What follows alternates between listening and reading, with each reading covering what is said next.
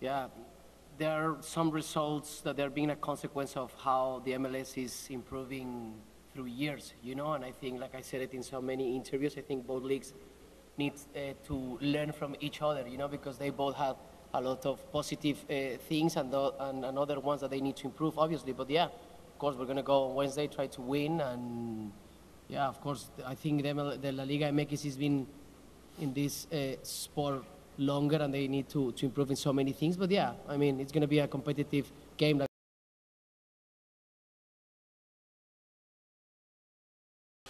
Thank you so much to our All-Stars who are participating in our press conference today. We have with us Walker Zimmerman, welcome. Javier Chicharito Hernandez, welcome. And of course, head coach of our All-Stars, Adrian Heath. So with that, we're going to actually go straight into questions. And our first question for you all today is going to go straight to our two athletes. And it's going to come from Radley Theolian. Thank you so much.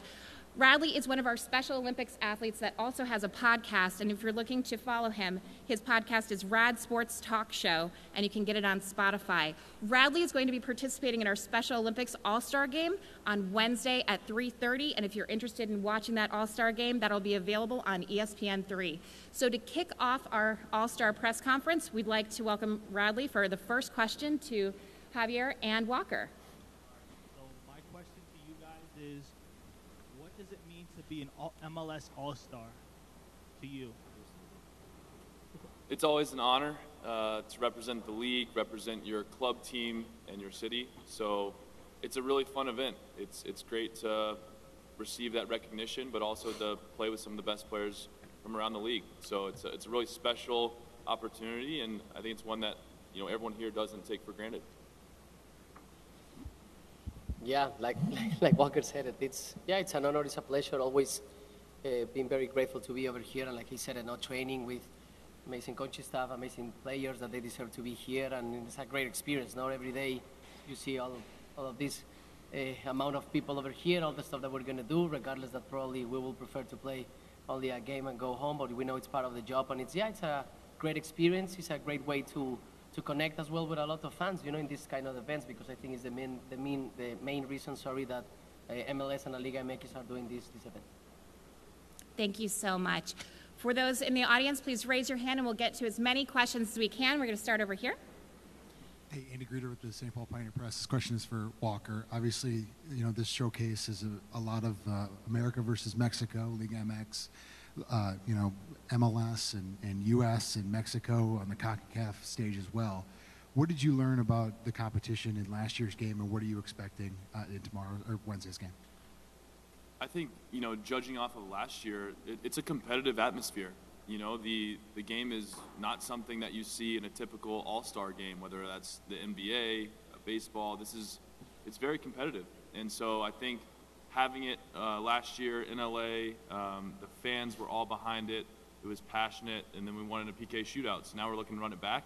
And it's a great game with certainly a high level of competition. And again, you don't see that all the time in an all-star game. We're going to go right here back in the middle. Thank you. My name is Alonso Contreras from RE Sport Network. It's for all of you. Last year, the MLS beat Liga MX, and also the Seattle Sounders won the Champions League on CONCACAF. So this is an opportunity for you. Do you think that this is an opportunity for you to keep proving the MLS is growing and is better at some point for Liga MX? Yes, obviously. Yeah, for sure. I mean, yeah, there are some results that are being a consequence of how the MLS is improving through years, and I think, like I said it in so many interviews, I think both leagues need to learn from each other, because they both have a lot of positive things and other ones that they need to improve, obviously. But yeah, of course, we're going to go on Wednesday, try to win, and yeah, of course, I think the La Liga MX has been in this sport longer and they need to improve in so many things. But yeah, I mean, it's going to be a competitive game, like Walker said it, and hopefully, yeah, we can go, we can win, and that's why we're in this league, try to help, try to give everything that we can on and off the field so this league can keep improving day by day. Back here with Roberto. Javier, Roberto Abramovich from Especialistas del Deporte. As you know, the Mexican fan base is the largest soccer fan base that we have here in the United States, and yet there's still a lot of doubting by the fan base about the quality of MLS, no matter how many times MLS has done better and better against teams in Liga MX. What is it going to take for Mexican fans here and then via TV in Mexico? What is it going to take for them to appreciate what this league can do and appreciate the quality and become fans of teams of this league and not just follow teams in Mexico? I mean, it's a very difficult question, because I don't think the answer it's that easy just to mention one thing. And I guess it's going to be time, patience, and I mean, we were talking that as well in 2002. One of the most difficult days for Mexico, like national team, happened, and MLS wasn't like even as big as it was now, you know. So just to put an example of that, like growth, it's something that it takes time.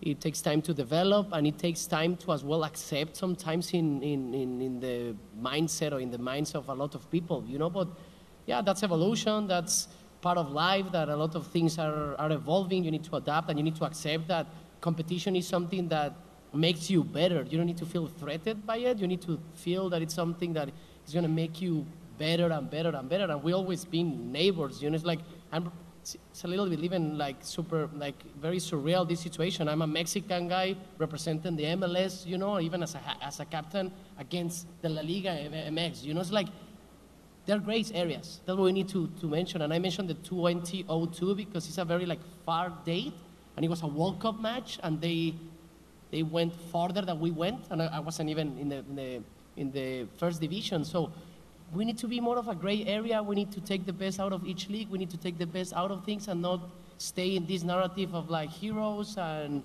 guilty persons and white and black and et cetera and et cetera. We need to be more like positive, to have that narrative, and of course, competing wise on Wednesday or even in the skill challenge that I'm going to be involved tomorrow, I'm going to try to win. That's part of this competition, like Walker said, and I'm going to mention it a lot. It's not that easy. People think that we come over here just to have a fun time, and no, we come here. It's part of our jobs. We're very grateful. We're very honored to be here, and I'm sorry to keep talking that much. I'm so sorry, but yeah, I think I want to have that narrative that Liga MX has so many things that we need to praise as the same as MLS, and then these type of events are gonna help us both like keep growing.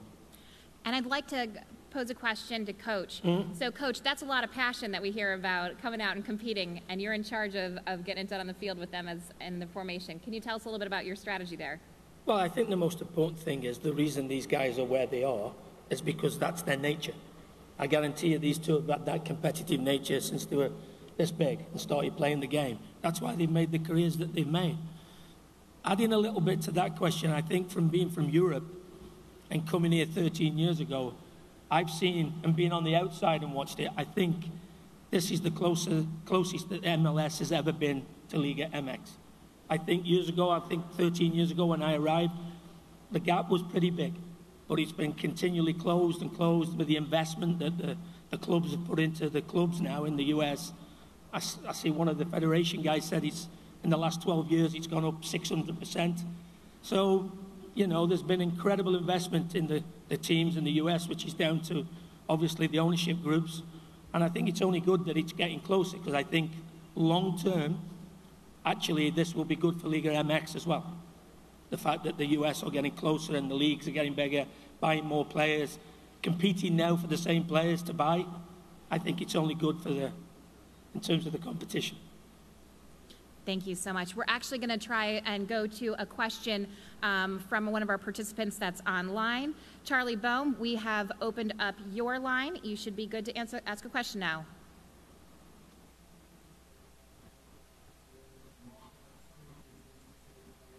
Sorry, man, can you speak a little bit louder? Sorry. Let's have it repeat if we can turn up the audio in the room just a little bit Sorry, louder. man, it's not my first language, and I want to hear properly. Yeah.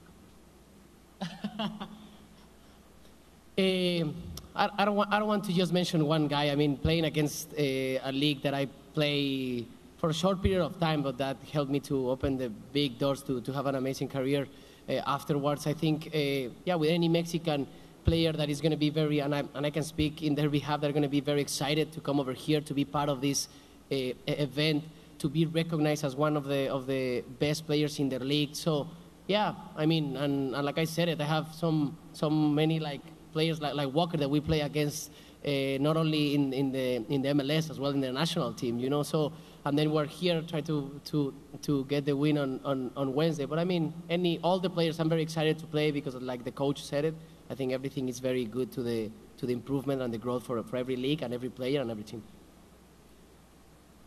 We're going to go here in the middle. ¿Qué tal? Hugo Ramírez de TUDN, una pregunta para Javier Hernández. Te veíamos en el entrenamiento, bueno, en el regenerativo con Carlos Vela, la sensación de reencontrarte con un compañero e indudablemente muchos de acá pensamos, vaya, dos jugadores con calidad que posiblemente por diferentes razones, pero en selección mexicana. La pregunta también iría con eso. Nuestro compañero nos ha dicho que Gibran Araige, de TUDN, también que ya sostuviste algunas reuniones con el Tata vía internet o vía Zoom, llámese como se llame. ¿Qué nos puedes decir de esas reuniones? Y todavía hay esperanza, digamos, de tu parte, de estar en el próximo Mundial de Qatar 2022. Y mucho éxito, Javier. Gracias. Gracias. Bueno, la respondo en español, ¿verdad? Me imagino. Feliz de estar con Carlos, de poder compartir, aunque sea en un tiempo muy corto, vestidor obviamente con él. No nada más es y ha sido un gran compañero, sino es un gran amigo, ¿no? Hemos tenido muchísimas experiencias desde infantiles a lo largo de nuestra carrera, mundiales juntos, muchísimas anécdotas y momentos muy divertidos y también muy profundos. Entonces feliz de estar con él. Obviamente tenemos una relación desde hace años. Y luego con el otro tema, yo siempre lo he mencionado, yo siempre estoy abierto, he tratado de hacer lo mejor que ha estado en mi cabeza, en las decisiones que he tomado, hacerlo dentro y fuera del campo para seguir primeramente que nada haciéndolo de la mejor manera en mi equipo, y de ahí por consecuencia si llegan los llamados o no, eso le corresponde al entrenador. Yo siempre seguiré, como lo he mencionado, abierto a cualquier posibilidad, si no yo me hubiera retirado de la selección. Entonces todos sabemos que es un honor y es un orgullo representar a la selección. Y bueno, ahorita estoy nada más que enfocado en este evento tan bonito y que estoy tan agradecido de que se me haya tomado en cuenta, y ya veremos en el futuro. Yo seguiré haciéndolo de la mejor manera dentro del campo, fuera de él también lo he tratado de hacer de la mejor manera en lo que ha sido mis decisiones y en mi criterio, y bueno, ya veremos en el futuro.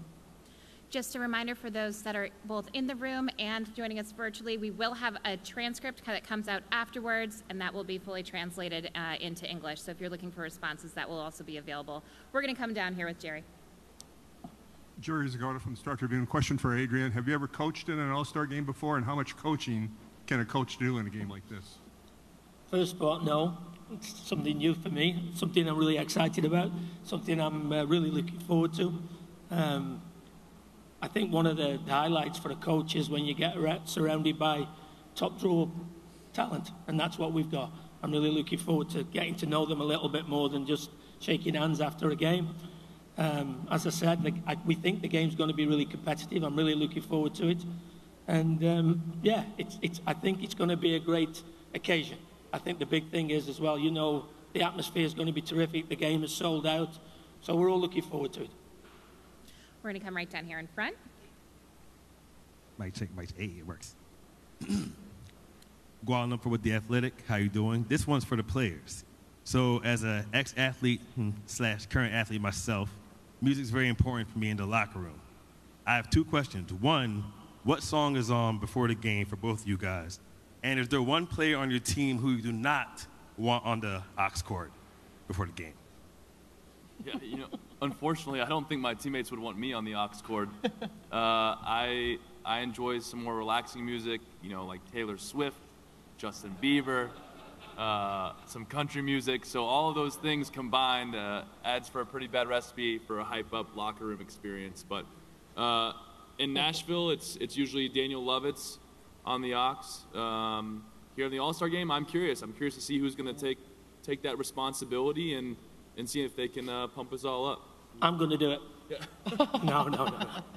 Yeah, in our locker room is Mark Delgado, and No, we don't listen. We listen different type of music. We go with more hip hop, reggaeton, and that kind of stuff. But yeah, I'm looking forward to see who's gonna be the brave guy to talk like the leadership in the music, you know. Thank you. We're going to go online for one question. So if we're prepared for the audio, our next question is going to go to Laurel. Laurel, can you hear us okay? Your mic is unmuted. Go ahead and ask your question. Oh, I think we're having trouble with Laurel. Why don't we, as we work on that, we'll come right here in the middle. Yeah, hi, Phil West from The Striker. This is for all three of you, actually. You're unified for these next couple of days here, but then you're also going into a pretty keen playoff race against each other. So just wondering what kind of things, not like you're spies necessarily, but what kind of things do you take from this experience back to your teams? Well, we go to Nashville at the weekend, so they're going to play a full 90. No, it's... We've just been talking about it. Actually, I've looked at everybody's fixtures, and it seems it's going to be like last year when we went to the Galaxy on the last game. And if we won, we went to fourth. If we lost, we went out the playoffs. I don't think it's going to be any different than that. So it's going to go right down to the wire for sure. Yeah, and they assured me that they're going to draw on the weekend, so that's great. So that's amazing.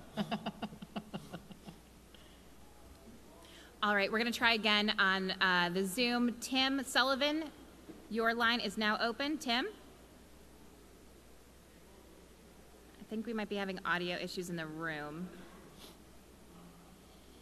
All right, we'll go to our next question in the room. Right over here in the middle.